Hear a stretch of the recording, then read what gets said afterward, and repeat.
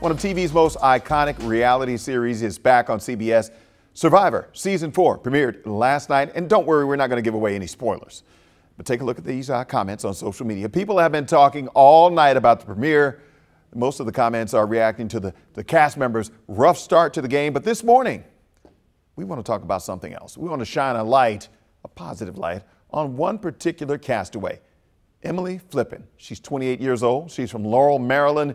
She's the only contestant from the DMV competing in this season's Survivor.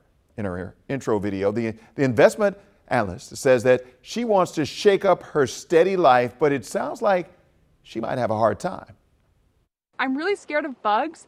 I get really sweaty. I hate the sand. I sunburn super easily. My desire to really challenge myself and come out of it a more interesting, more lived person.